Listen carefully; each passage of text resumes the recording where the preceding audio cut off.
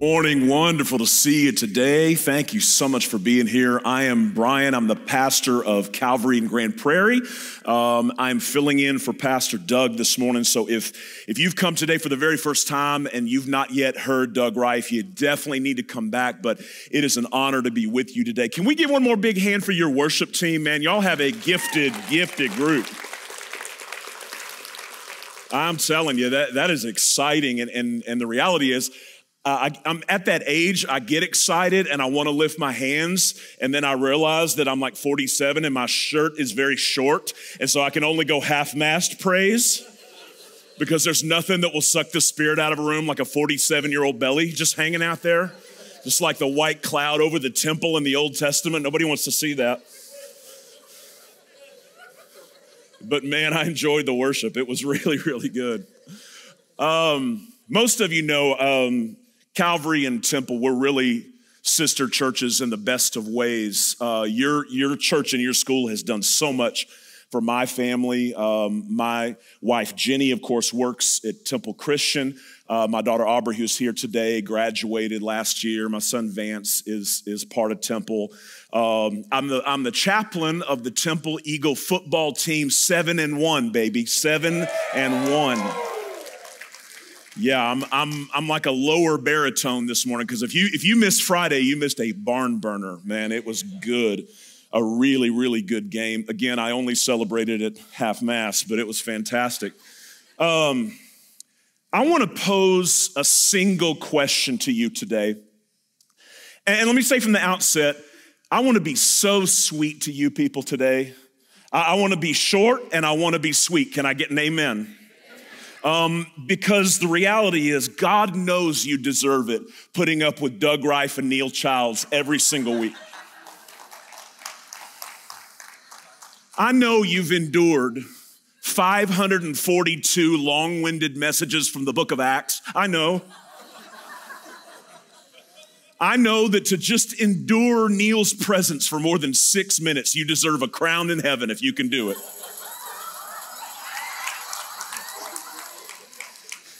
That's right, sister. That's when the tambourine comes out right there, when there's truth in the building. If you're new here, just know those are my brothers, my best friends in the world. And that's why, the love language for men is abuse. We just talk bad about each other. But I want to pose a single question to you today. Does your life, your current life, feel more like a blessing to enjoy or a burden to endure? Okay, right here this morning, we're talking October 23rd, 2022. We're not in the past, we're not in the future. We are right here today, just right now, with like polygraph, hand on the Bible honesty. Does your life feel more like a blessing to enjoy or a burden to endure?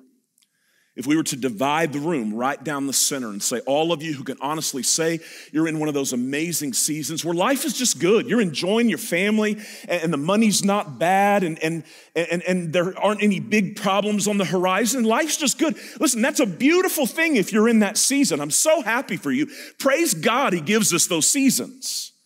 And we were to say, all of you over to this side of the building, and now everybody who honestly right now, you're just making it. You're hurting, you're struggling, you are enduring, but sometimes you feel like barely. And you were to come to this side of the room. Let me just say to our A side, praise God you're in that season. You know that life is hills and valleys. So there'll be something for you out of this for the future. And I especially want to talk to some of you that are in a season where life seems like a burden to endure. I want to speak particularly to those in the season of life where you're sort of in your career now. You've been married a while. If you have kids, they're growing up. Your routines are established, right? If we can equate life to like a rocket launch, and some of our front row here, they're just, it's all engines and power and smoke, and they're about to blast off into their life. And some of you that are retiring, it's like you're coming back down from that flight. The ones I'm talking to are the ones that you're in your orbit.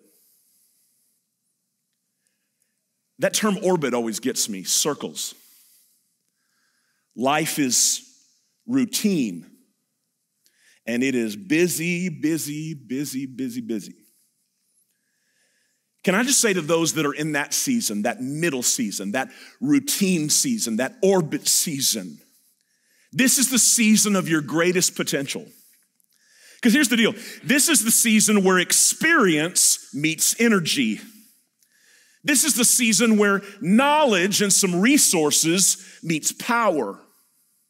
You're old enough that you got some wisdom and you've been around the block a while, but you're young enough, you still really have the energy to do something with it. This is a powerful season of your life. But I've been a pastor for a while now, man, and in the ministry for 25 years. I can also tell you, it's also the season where a lot of people get divorced. It's a season where people drop out of church. It's a season where you have a midlife crisis or you have an affair. It's the season, and it's heartbreaking because our church has endured this, where people take their own life. This is a season when many become profoundly dissatisfied. Life becomes a burden to endure rather than a blessing to enjoy. I think you'll identify with some of the reasons why, and you may not be in that middle section of life, but I think you'll still relate to these. Let me give you three of them, three reasons why life can become this burden to endure. The first one is futility. This is the season where we're especially prone to second guess our life choices, right? I thought I'd be here by now, and I'm not getting anywhere. I thought my marriage was going to be like this. I thought having kids was going to be like this. I thought by now my retirement and my money would be like this. I had expectations, and I thought it was just appointed, and now I've been disappointed. I'm not getting anywhere. See if this word resonates with you. I'm stuck. Stuck's a tough place to be, man. I'm stuck in my job. I'm stuck in a marriage. I'm stuck in whatever. Futility.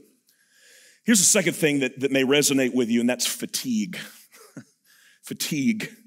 I have a book in my library called Building a Successful Family by Dr. Jerry Pipes, and the first time I ever read this, and this is years ago that I picked up this book, but the introduction hit me hard.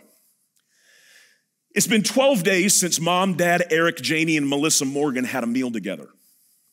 No, Dad's not out of town. No one's angry.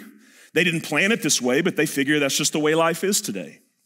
You see, Eric's bus leaves for high school at 7:05 a.m. Janie leaves for middle school at 7:40 a.m. Mom takes Melissa to elementary school at 8:45 a.m., then she's off to work.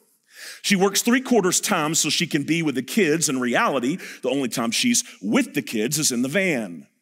She feels more like a taxi driver than a mom. Janie, one of the top acrobatic and jazz dancers in her troupe, has advanced dance class after school on Monday, Tuesday, and Thursday till 6 p.m. with an occasional Saturday morning rehearsal thrown in. Eric's high school basketball team, off to a 2-7 start, not as good as us, is practicing overtime every day after school except on days when there are games. Melissa wants to be a dancer like Janie, so she practices with a beginner group as soon as Janie's class is over. Monday night's basketball, Monday, Tuesday, and Thursday's dance. Almost every Friday or Saturday night, at least one of the kids is spending the night with a friend. Saturday's lawn day, basketball day, dance day, day of whatever. The list is endless. Mom is taking a computer course on Tuesday evenings. Some of Dad's clients insist on dinner meetings. There seems to be 2 or 3 per week. Now listen, stretched, stressed, and losing touch with each other. This family is easy to find. They live in your neighborhood, on your block, maybe in your house. Just tired, man. Fatigued. Let me give you a third one. Futility, fatigue, frustration. Frustration. I don't know about y'all, man. In the last 2 years, I don't know why, my traffic frustration has gone up exponentially. Like I turn into a rage monster in traffic that I never wanted to be. I never wanted to be that guy. And I find it like just welling up inside of me when somebody does something stupid. Frustration. You ever feel like you're that guy that's always a day late and $1 short? You ever feel like that juggler, they do the bit where they've got the bowling pins and they keep dropping one pin and then they pick it up and they drop another one? You feel like, I just can't balance all of this financially or physically or socially or maritally or whatever. I'm burdened. You may be here today, that word burdened, right there. There's weight on me, man. I wake up in the morning and there's burdens, and I go to sleep at night and there's burdens. And what's the point of life like this? If that's you, can I just tell you, I don't think it's any mistake you're here today. I believe the Holy Spirit of God brought you here today. I believe Jesus loves you and he died for you and he said, come to me, all you who are heavy laden and you're burdened, because I want to give you rest. I want to give you 3 principles this morning. Rather, the Word of God wants to give you some principles today to get you from burdened to blessed. If you have your Bible, turn to Psalm 127. The 127th Psalm. If you don't have a Bible, grab one of those Bibles there in the chair. It is page 485. So you can get there quickly, 485. How many of you glad you came to church today? Say amen. Psalm 127, verse 1. This chapter has a lot of personal significance for me. I get emotional every time I read it. Psalm 127.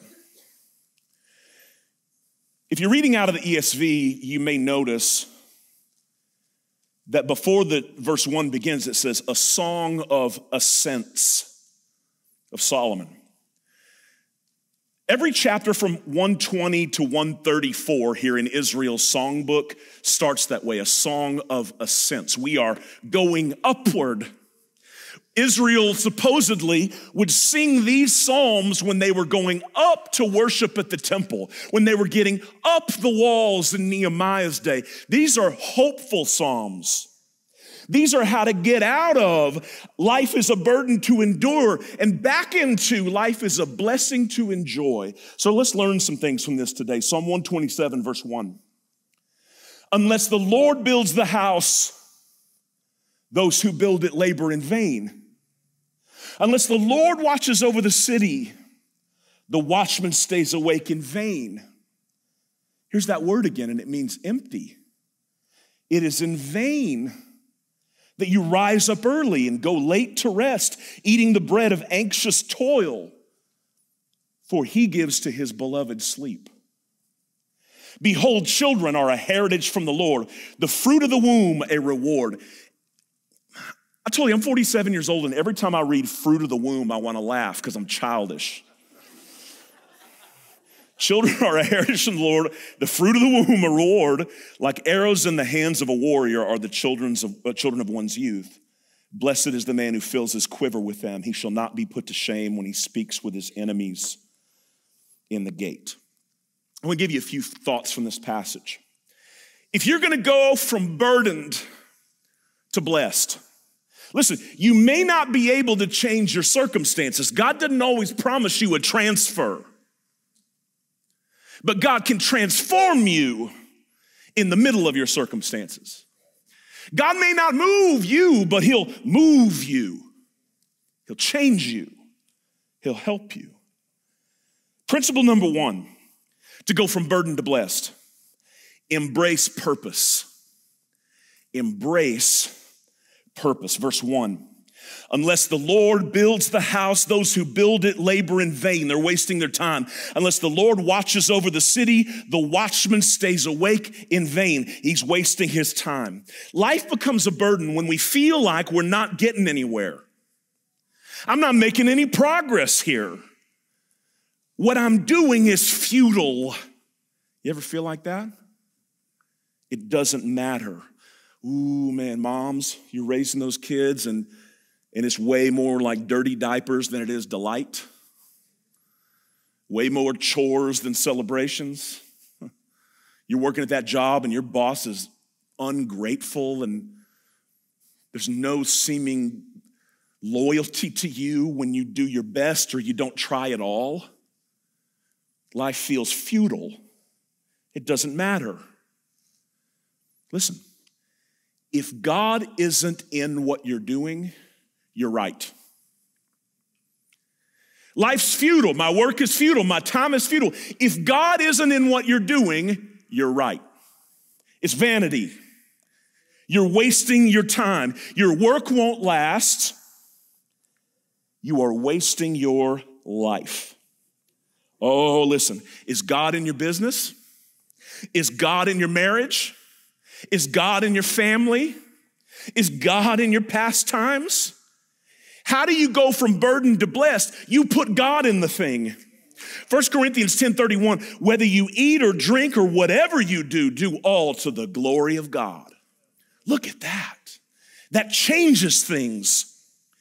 Christopher Wren was the designer of St. Paul's Cathedral in London. And years ago, he wrote about the reaction of construction workers who were asked what they were doing working on that project. Christopher Wren, right, the architect of this gorgeous, gorgeous building, he said some guys were like leaning on their shovels, bored, lackadaisical, doing as little work as they could, and they didn't know who he was, so he said, what are you guys doing? What are you up to? And the answers were, I'm laying bricks. I'm carrying stones. Christopher Wren said there was one guy with a smile on his face, working when they were resting, moving with intent. Christopher Wren was fascinated, and he stopped them and he said, what are you doing? He said, I'm building a magnificent cathedral. Let me ask you a question. You just laying bricks? Is that the point of your life?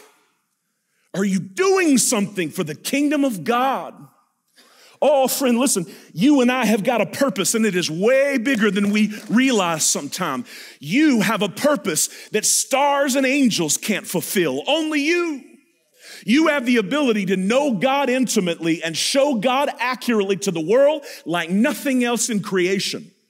You have the ability, and listen, it doesn't matter whether you're in a corner office building with a great view of Dallas and you're making $1 million a year, or you're working at a Burger King in the through line. You have the ability to know Jesus and show Jesus to people every day. Just by how you work, just by how you smile, just by how you live. Listen, God put you down here for one thing and one thing only. It is to know Jesus and to show Jesus. Friend, listen to me. If you want to see where all your attainments outside of God are going to go at the end of your life, stop by the graveyard after church. You want to see where all your stuff's going, all the cars, all the homes, all the golf clubs, all the stuff, stop by the junkyard after church. Not a bit of it will you take with you, and none of it will last. But if you got God in what you're doing, you will influence the people around you. You will pull them with you toward Jesus. Oh, listen, somebody who's frustrated in your job, listen to me. You may have been praying, God, give me a transfer, give me a transfer, give me a transfer. He might give you a transfer, he might not. But listen, Colossians 3:23. When I preach that at my church, I always tell my staff, you better not raise your hand, man. Like my boss, he's such a jerk. Colossians 3:23. Work willingly at whatever you do as though you were working for the Lord rather than for people. Remember that the Lord will give you an inheritance as your reward, and that the master, the boss you are serving, is Jesus Christ. Wow. Doesn't that change things? That means everything matters. Everything. Let me give you a second thought. If you're going to go from burden to blessed, embrace purpose. Second of all, prioritize rest. Prioritize rest. You're like, Brian, I am. I've been doing that while you're speaking, in fact. Verse 2, it is in vain that you rise up early and go late to rest, eating the bread of anxious toil. Wow. For he, man, why does that one always get me emotional? he gives to his beloved sleep. Somebody wrote, we are a hassled, short-tempered, horn-blowing society, perpetually commuting between poorly planned activities that add very little to our well-being. Stop and think, when was the last time you marked off a block of time in your planner and wrote rest across the middle of it? Your pastor preached a message. I love hearing Doug and Neil and preach and your staff doing what they do so well. He preached a message on Elijah that I thought was so good out of 1 Kings 18. And he was talking about how Elijah, he's this prophet of God, man, and he just had this showdown with the prophets of Baal, and fire came down from heaven, and like Elijah thought, okay, war's over, man, like we're good now, like everything's in place, like life is going to be good. And of course, Jezebel came after him with a vengeance, and he was done, man. He was discouraged. He just said, God, just kill me. Just kill me. I'm not any better than my fathers. Life is futile. Life is meaningless. What's the point? And you would think God would send down fire from heaven again. Get onto him. Or send some angel to preach this message to him and encourage him.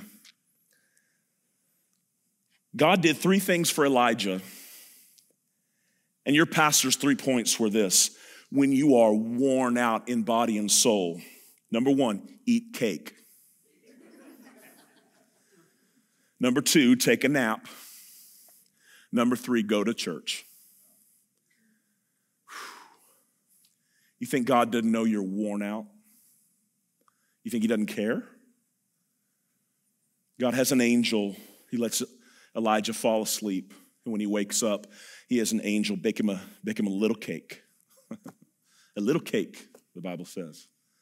And he eats that little cake and he goes back to sleep again. And he says, Elijah, it's been a long time, man. Come meet with me on the mountain and rest. I've had a battle for years in the ministry with trying to be balanced. I don't feel like I'm balanced. If I work on something, the other thing just falls apart, right? It's so frustrating when you're trying to get your money in order, right? Like you're working on your finances and over here life just goes chaos on you, right? You're working on this and your family's having struggles. And all my life I've been like, why can I not be balanced? And here's the thing that I'm starting to realize. I don't want to be balanced. I want to be passionate about stuff that matters. Some of that stuff, you should just let it fall because it doesn't mean much. What if we stopped trying to be balanced and we were passionate about some stuff that matters? Stephen Covey wrote a book called First Things First, great title, and he put in it a great story. You probably heard it before. One of Covey's associates had experienced this at a seminar. The speaker gets up and he has a clear container and he has another container filled with rocks. And he takes the rocks, just everybody's in the audience is watching, he doesn't say a word. He starts putting the rocks in one at a time till the whole vessel is completely full. And he says, can you get anything else in this jar? And the crowd goes, no. Reaches down, he gets out another vessel full of smaller rocks. And he fills it to the top. And now they're kind of onto him. Can you get anything else in this jar? Yes. Yeah, you're right. Here's the sand. Can you get anything else in this jar? Yes. You're right. Here's the water. And now it's full. He says, what's the point of this little exercise? Somebody raises their hand and they thought they had it and they smiled and they said, the point of this is there's always room for one more thing. And he kind of smiled to himself and then he looked up and he says, no. The point is if you're going to get the big rocks in, you got to get them in first.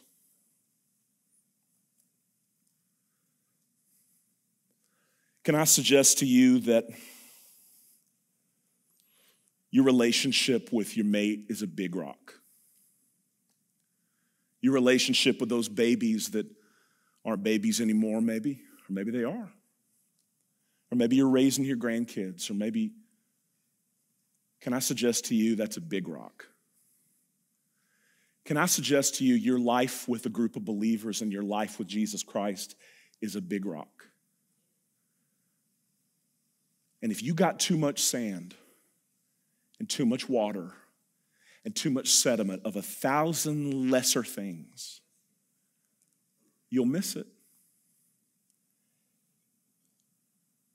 Can I ask you the question? If I can go back to rest for a minute. How long has it been since you've had a vacation? Do you take a day off? The principle of a Sabbath, one day to let my heart and my soul catch up with my body. How long has it been since you've had a date night? It said, honey, we're going out and the phones are turning off and it's just me and you. And the kids say, can we go? And you say, no, you can't go. Be gone, consumer of my resources.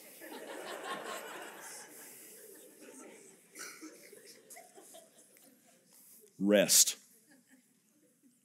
You will break the bow if you keep it always bent. The Greeks used to say.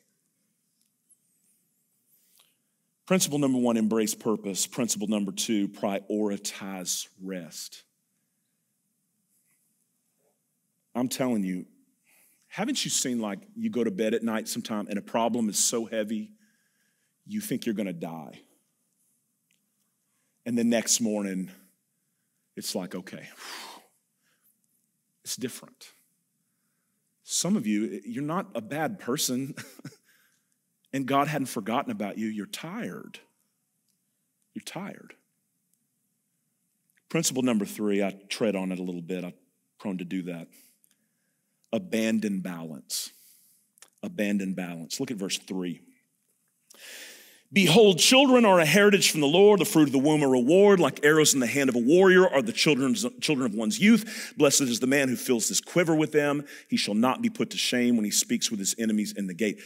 First time you read this, you're like, why does Solomon, he's talking about building and he's talking about not getting up early and going to bed late, and then he just starts talking about kids in verse 3. It seems like he's ADD, the way he's jumping around here. But the reality is he's talking about priorities. It's vain if God's not in what you're doing. And he didn't build you to constantly run and run and run and run. You need rest. And I just wonder if one of Solomon's kids didn't run by while God was inspiring this psalm. And he remembered, you know what matters more than anything in the world? Him. Her. And he gathered that baby up in his lap and kissed their forehead, and he remembered. God and people matter to God. God's glory and people's good. Man alive, I don't want to miss my people. I don't want to invest my life in success and forget that all around us, every single piece, even of this beautiful auditorium, will be broken down one day, but every person in here will last for eternity. You're eternal. They're eternal. A guy asking for money on East Chase, he's eternal. That person that their lifestyle horrifies you, they're eternal. C.S. Lewis said, eternal horrors or everlasting splendors, they will always be. What if we were passionate about putting first things first? I want to close with this. 8 years ago, I was kneeling in a hotel room in Antigua, Guatemala. Some of you have been there. And I was burdened. I brought a group of a dozen of our people. And our church missions had been an odd thing at our church for years where it was very distant, right? It was like we sent money to people over there and we didn't really know them real well. We saw their slides once a year. And I had a passion and a burden that it needed to be more. And Jenny and I had gone on a trip to Guatemala that broke me down. I met people and saw things that would literally, I'd have to walk away from the group and like go just bawl like a child. And he broke me down on that trip to the point that I thought, God, I know our church has got to be involved in this. And trying to move the chess pieces and trying to make everything work, that's a terrible habit of mine. I'm like, okay, God, this is how we're going to do this. This is how this is going to go. I'm going to bring this missionary from Dominican Republic with us, and he seems like a good dude, and I think he'll mix well with our people, and they're going to get a taste down here in Guatemala of missions, even though they haven't had so much of that before, and they're going to fall in love with this guy, and then we're going to go start a work in Dominican Republic, and then like 2 days before, this guy gets sick and he can't go on the trip.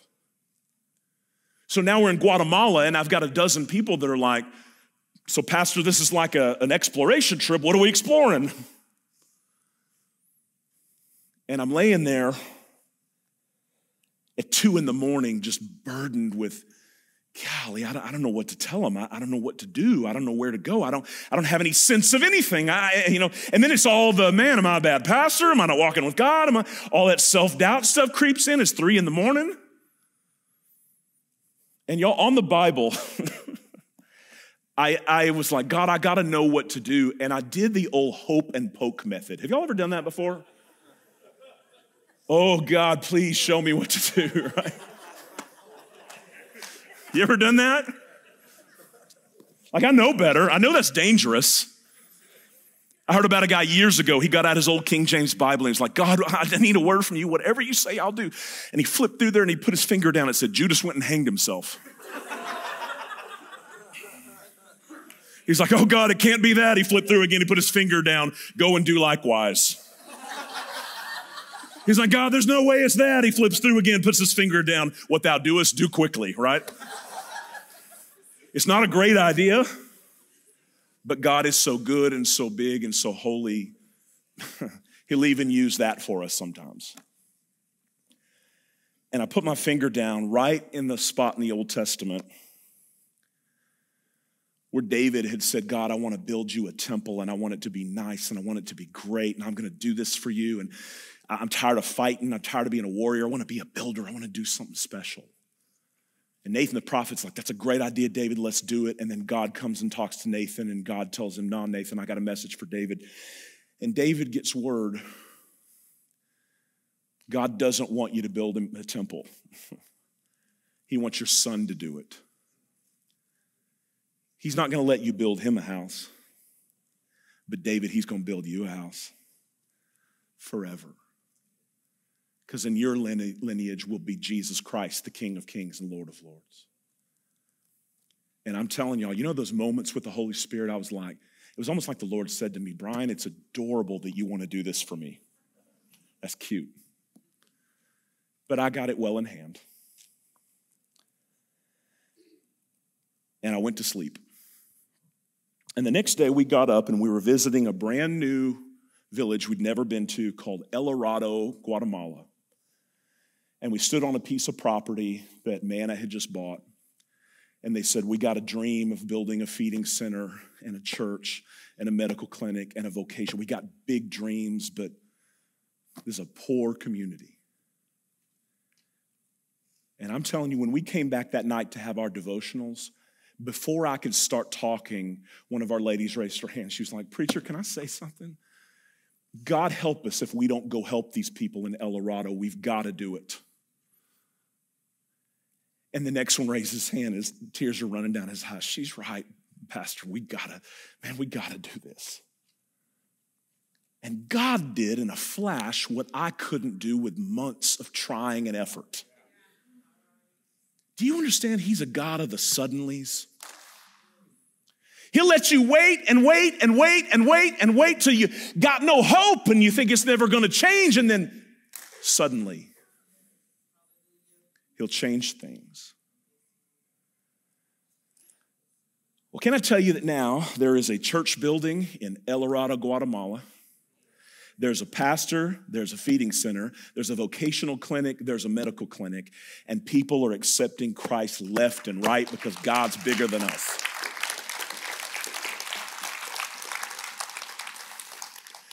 And what I didn't tell you is right on the heels of the hope and poke method,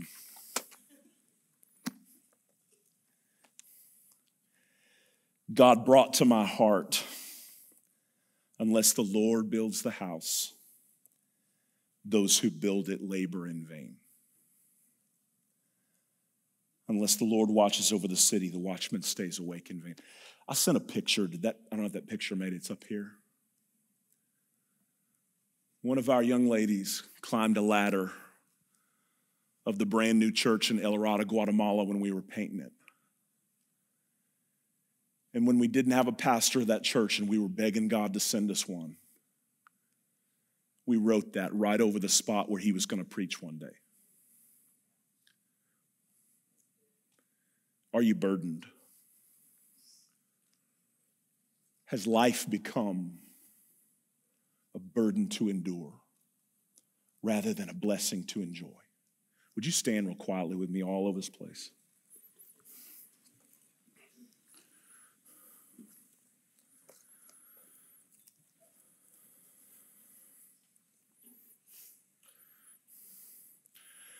I love your pastor. I love that week in and week out, he's doing the work of feeding the sheep, the work of laying ground and foundations. I get to come in here and do a one-off message on what the Holy Spirit puts on my heart.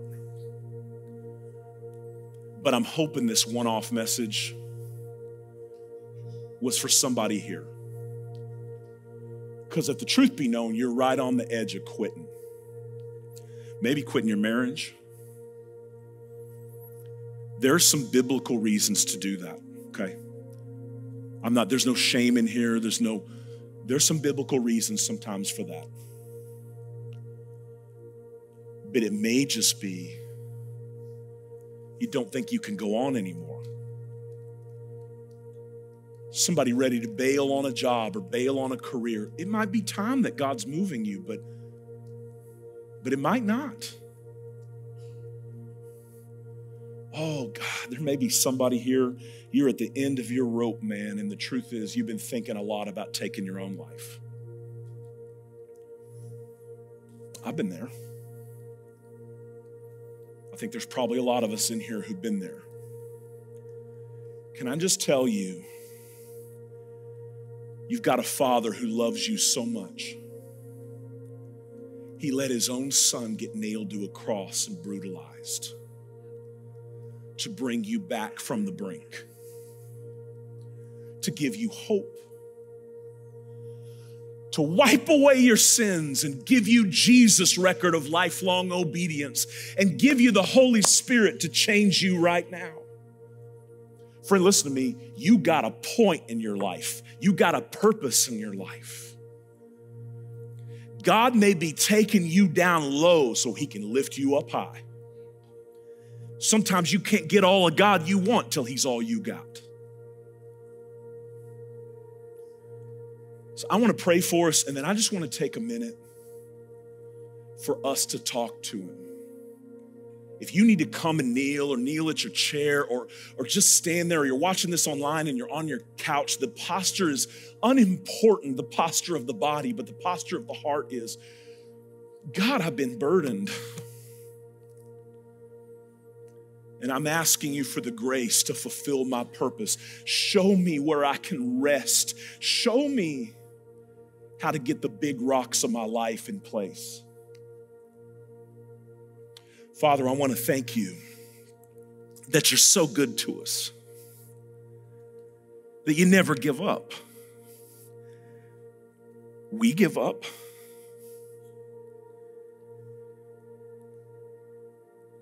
But at those very moments, you're there. God, I want to pray for somebody. My heart is burdened for somebody here this morning that they are just on the brink. Please give them the hope of the Holy Spirit in their heart today.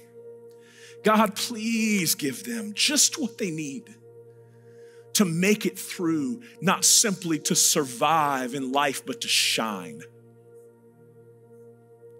And God, I want to pray for that one that doesn't know Jesus Christ as their personal Savior.